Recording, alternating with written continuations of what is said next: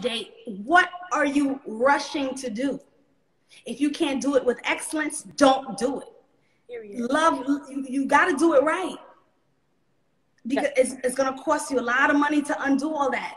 And we have to unlearn that. You know, we trying to look good. I'm not saying that we can't look good and look our best. But people do not share with you everything that they're going through, what money they spend, what bills they can't pay. But they're going to show you that new car. They're going to show you this. They're going to show you the money. They're going to show you the watch. They're going to show you everything.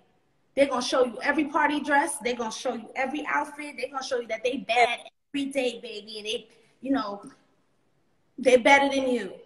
They might even say it in their captions that they better than, you know, these bees and all of that. I'm telling you, it's bullshit. Yep. Sure is. It's bullshit, it's bullshit, it's bullshit. So whatever you see and couple goals and this goals, no. Relationships are difficult. It takes work, it takes God, it takes compromise, it takes forgiveness, it takes kindness, all of that. I'm a living testimony, you know, forgiveness, love, and you just gotta add God to everything you do, and it'll come. The love will come. Yep. The person that you want in your life, that's gonna treat you the way that you're supposed to be treated, the man that's gonna speak to you with love, the man that's gonna support your business, not just, you know, saying it, oh, that's good, I'm proud of you. I need to see it. Not just, I'm proud of you. You gotta be proud of yourself. Yep. You cannot be over here wishing or wanting a man to support you or go hard for you or do something for you if you're not doing it yourself. Yep. You set the bar. You set the bar on everything you do. Then God is going to put the person in your life that's going to either match, support, fill you in ways. You know how many successful women I know that their husbands aren't as successful? Because successful men don't give a damn if you're successful. True. Successful men have money already, okay? Yep.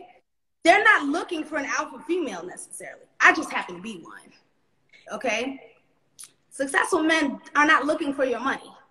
Men that don't have money, like some of them, or not as successful as this woman, would like this kind of woman to have the lifestyle. You understand? They prey on women too. Can you not drink, please? Thanks. So, you understand? You have to understand that that's not what's going to happen. So many times there are amazing successful women and their husbands or their counterparts or the significant others are not as successful. And it's okay. It's okay, because you know what he adds to her life? Do you know what kind of back rubs she gets? And oh my God, baby, tell me about your day. Decompress with me. Let me pour. You are so beautiful with that bonnet on. You understand? Like, there's some things that he can say to her that man, that so-called man with money, won't even think about. You understand? Because he's busy too, or he's making money. So that, I'm just saying, don't just look for the type of man. Your type has gotten you how far now, right? You want to know? No, you don't have to answer that. I'm just saying a lot of people have types. And their type is not bringing anything into their life. True. I need to untype it. Type has done nothing but be toxic. There's women I know that have a type. And those guys, you know, are not necessarily the best things for them, right? So sometimes you have to just open up and be open to love in different ways. True. And it's nobody's business. Stop posting the guy that you're dating. And the guy that you're starting to date is going to have 15 other girls that he dated before, and their cousins and their family. Everybody's going to have something to say. That is your courtship time. That is time for you to get to know this person, and you guys pour into each other privately. Everything ain't for social media. I don't care how transparent you want to be with social media. That is not their business. This right here, I don't care how great you are in business. We all need to be loved, and to not just love, but loved properly, passionately, kindly. True. All of that's so important, because let me tell you something. I'm a phenomenal businesswoman. Okay, I'm a shrewd businesswoman, but I am 10 times that woman when I'm loved properly. It really makes a difference. But you have to be okay getting to that point where you eat by yourself. True. And so you have to get to that point where, you know, I'm okay to take that flight by myself. I don't need a gang of chicks that you're going to end up falling out with anyway, because they're not going to be as successful as you, because you're paying for everything. Now you're beefing about everything. Now you're posting about everything. Now you're subbing people that you're on a trip with. Like, I see this. Like, what's going on, guys?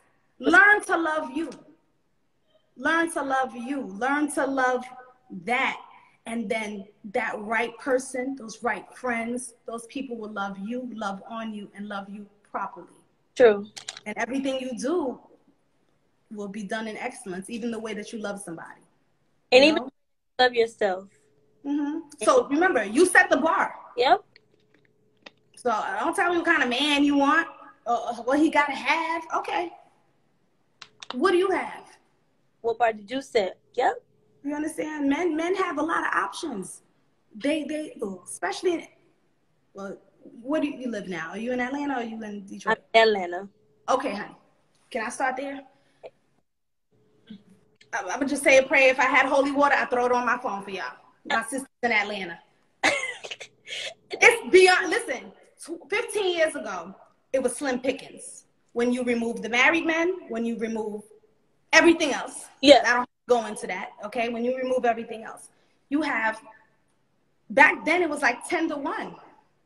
10 women, 10 single women to one straight man that was not married or in a relationship. You understand what I'm saying? Like, it was slim pickings back then. I can't imagine with the influx of people that moved to Atlanta. A lot. Which is the mecca of everything. Yep. You know? It's hard. So you might want to not date in Atlanta. I suggest you don't. Maybe I should come to Miami. Okay, I'm not saying it's better here either. Okay. So I'm just saying it's okay to talk to somebody in Arizona. Yeah. A big city doesn't necessarily mean, you know, that it's got better. You understand?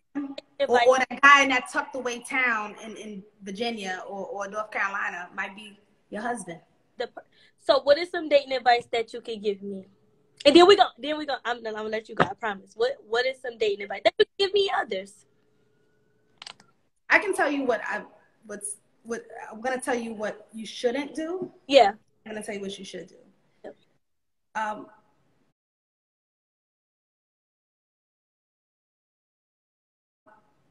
Women in business, especially young women like you, or I wouldn't even say young women, because just women, period. When you meet somebody, a lot of time women, by speaking what they don't want, or telling that guy what they're looking for, because now you done told dummy what he should be acting like, so he's gonna trick. You understand? Don't tell him what you're looking for. Just be yourself. Let him be. Don't. I don't want you to talk about what you're looking for, because he's going to